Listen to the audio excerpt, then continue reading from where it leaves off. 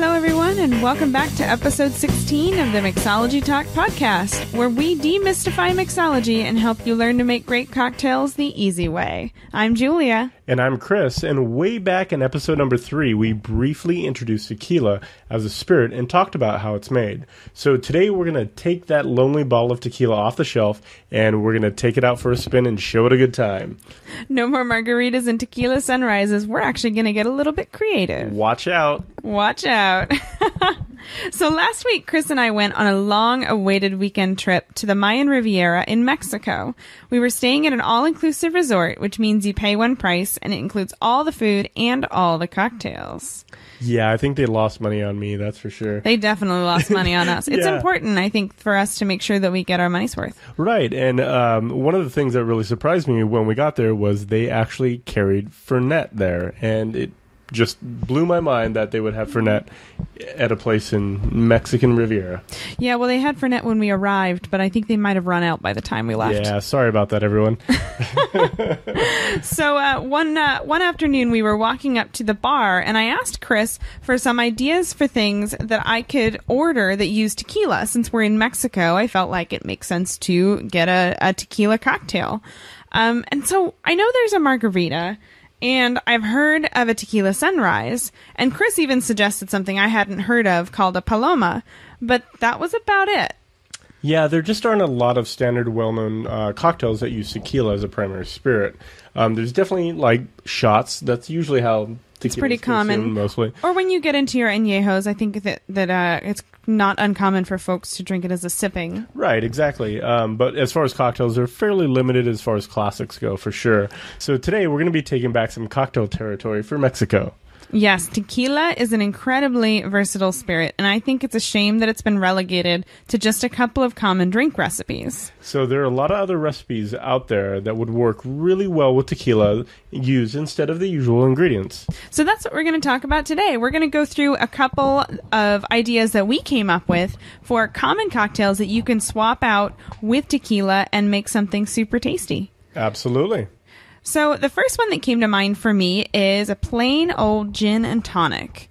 So, One of my favorites on a hot day. Oh, definitely. Absolutely. And tonic is a little bit of an acquired taste, and if you wanted to, you could certainly just use soda.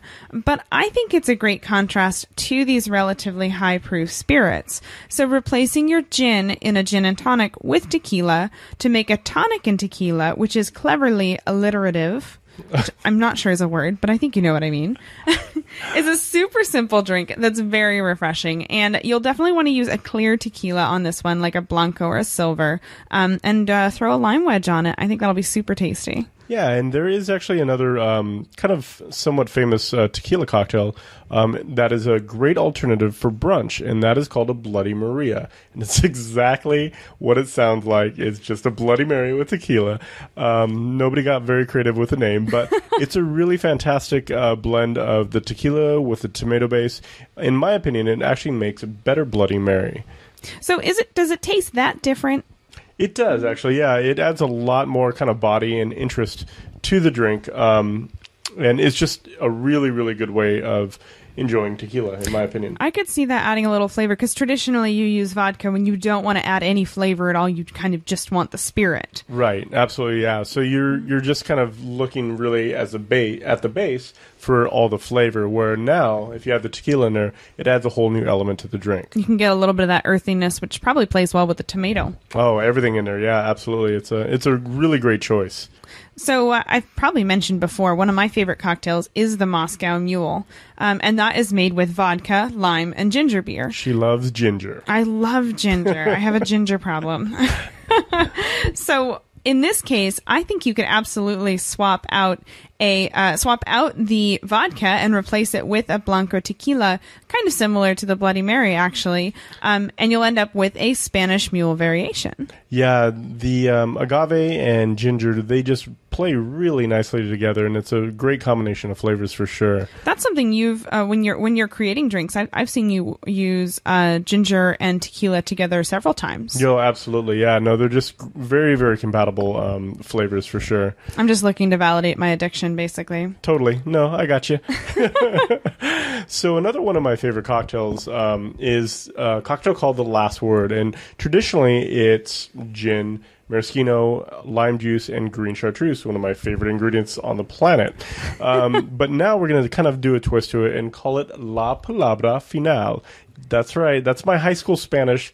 Barely translated this cocktail, and I butchered it. So for everybody that actually speaks Spanish and listens to this podcast, I apologize immensely. I think you got the words right, but we might want to work on the pronunciation. Oh, no, there's no hope for me. No. So basically what you're going to do is you're going to be replacing the gin with a Blanco tequila, and it's going to give a really great variation on that fantastic cocktail, The Last Word. And I think what I like about this one is I think a lot of folks dismiss The Last Word because they don't like the juniper flavor. But in this case, it's got all the goodness, all the other good stuff of The Last Word cocktail, but pulling out the gin and replacing it with tequila takes away that sort of divisive juniper note and replaces it with that sort of tasty, earthy kind of spiciness of tequila. Yeah, it's a really, really great variation on that cocktail. I might have to stop right now and make one. Don't stop. We're right in the middle of things. Yeah, no, I think that's a good idea. If you think you don't like a Last Word, maybe give this one a whirl. So last but not least is Chris's favorite cocktail, the Manhattan. Ah, yes. Let's take a moment. I'm kidding. It's typically made with bourbon, but you could absolutely swap in an añejo tequila with a lighter style of sweet vermouth, like, say, Martini and Rossi. And if you have them, which is probably pretty uncommon, but if you do, a dash of mole bitters would be a great finishing touch. Yeah, that sounds like the perfect way to kind of finish off Cinco de Mayo right there for me. I could see that, definitely. And since we're playing with a Manhattan and turning it into sort of a Mexican variant, I thought I'd get really, really creative on the name and call this one Mexico City. Good one. Thanks. That took me all week. Amazing. Yeah. Wow. So there are some other cocktails I've designed in the past that would definitely work with tequila and really make the agave shine, but you're probably going to need some special equipment and definitely some patience and time. This is some craziness coming through here. Yeah, so one of my favorite tequilas, or one of my favorite tequila cocktails that I made was a couple years ago. I made a Blanco tequila with a celery and pink peppercorn soda, and it is absolutely fantastic. You get that kind of salty earthiness from the celery, and then you get the taste of the pink peppercorn that adds just a touch of heat to it, and it's really, really good together. I've noticed that you've used celery in several different ways with tequila over the years. We've made celery juice using the juicer. You also frequently use celery bitters. Yeah, absolutely. And celery salt and things like that. It seems like it just plays really nicely with tequila. Yeah, so like when you have a margarita, you have that touch of salt, and celery kind of has this natural kind of saltiness to it, and it's just a really, really great pairing. There was another one I did with pineapple juice and celery kind of muddled together, and it was fantastic as well. So it's a really great combination. Actually, tequila and pineapple are just... That's another good one. Absolutely natural together. They're really, really good. So if you're looking for some inspiration, tequila and pineapple juice, that's a great place to start. Is pineapple juice in a tequila sunrise? No, I believe that's orange juice. Okay. Orange juice and grenadine.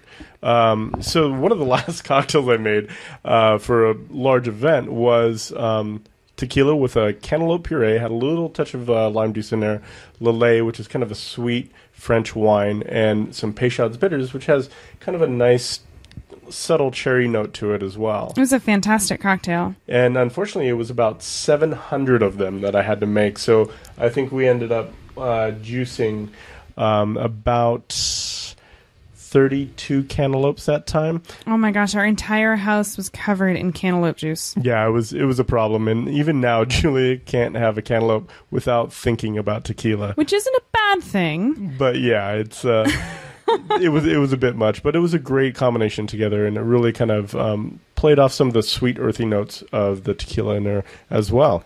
Definitely. So if you are thinking about swapping tequila into one of your favorite cocktails, here's a couple tips for you to think about as you do that. First of all, as you may have noticed as we went through the last couple cocktails, we've been trying to match the amount of time that the spirit has seen in oak for the spirit that we're swapping with and the tequila that we're swapping it with. So, for example, with the gin that's never seen any time in a barrel, we're going to typically go for a silver or blanco tequila. And then in the case of the Mexico City cocktail, which has an awesome name, thank you very much. Amazing. We replaced bourbon, so we went for an añejo, or you could probably get away with a reposado. Again, because that tequila has seen some time in oak, so it's going to be a little bit of an easier swap. Yeah, the transition will be a lot easier between the spirits, for sure. And just as another general rule of thumb, with working or making cocktails with tequila, lime juice just seems to work really good, even better than lemon juice. It seems like there's a natural affinity between those two items. And I've actually tried it with tried a couple of different cocktails using lemon juice, and it didn't have that. I don't know. It just doesn't work quite as well. Yeah. Yeah. So I think it's just too many margaritas and kind of imprinted into my head. I just They're can't in your get that blood. combination out of my head. So, which is interesting though, because I know that the rule that you've sort of taught me is if you don't know where to start, take a look at your base spirit, and if it's never seen any time in oak, you're usually going to choose lime. But if it has seen time in oak, like bourbon or something like that, you're going to want to go with lemon juice. Yeah, that's typically my rule of thumb for starting cocktail creation and trying to make a cocktail from scratch. And it definitely works more often than not. Now, the exception to that rule, like we just talked about, is tequila.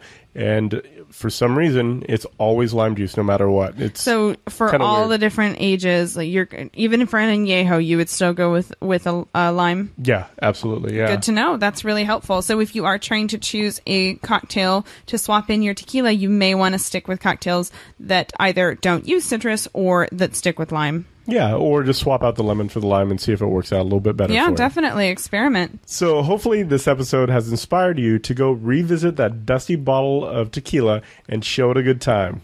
And for next week, do you ever wonder what's going through the bartender's head while you order? Oh man, this is going to be bad. Come back next week and we're going to be talking a little bit about what the bartender is thinking. And if you just want the show notes and a summary of this episode along with all the tasty recipes we talked about, head on over to mixologytalk.com/16. So head on over to the bar at home, grab that bottle of tequila, and we're going to see you guys next week. So cheers, everyone. Cheers.